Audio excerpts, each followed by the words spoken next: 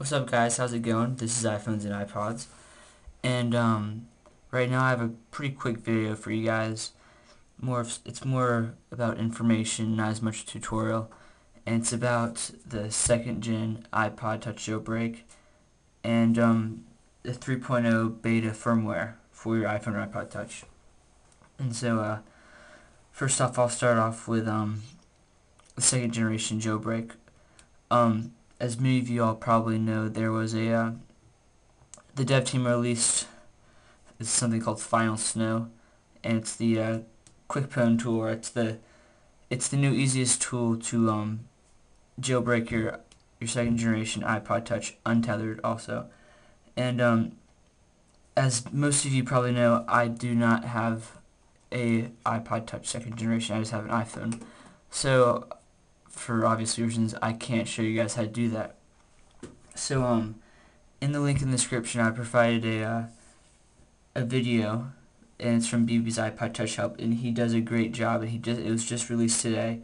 He just released this video, and it's a great step-by-step tutorial for all you second gen users, and you definitely should go check it out. And that's probably the best video on how to jailbreak your second gen iPod Touch untethered the easiest way.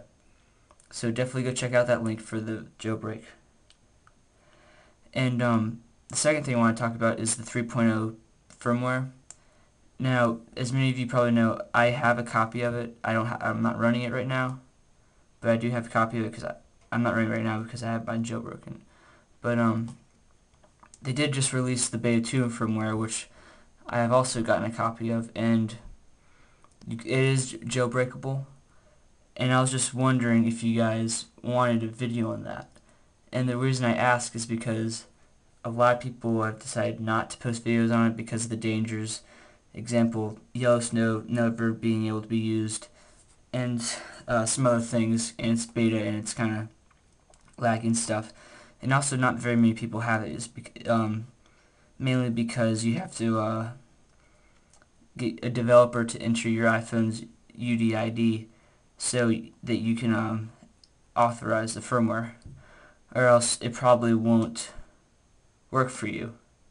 You probably won't be able to run it. So that's why some people have probably, for instance, Will DTA, he posted a whole video on why he's not going to.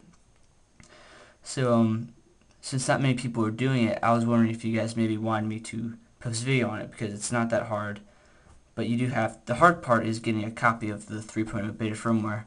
And that you just have to get a developer, or some people have eBay auctions going on selling spots for your iPhone or iPod Touch to be entered into their developer account, so they can enter your UDID into their system, and then you can activate the firmware. And obviously there are some cool features of it, but those are just two things I wanted you guys to know about. More importantly, the second gen iPod Touch jailbreak, but also if you guys want a 3.0 beta 2, not the first one, beta 2 firmware jailbreak, just leave a comment. I want to see if it's actually worth doing. So that's pretty much it, guys.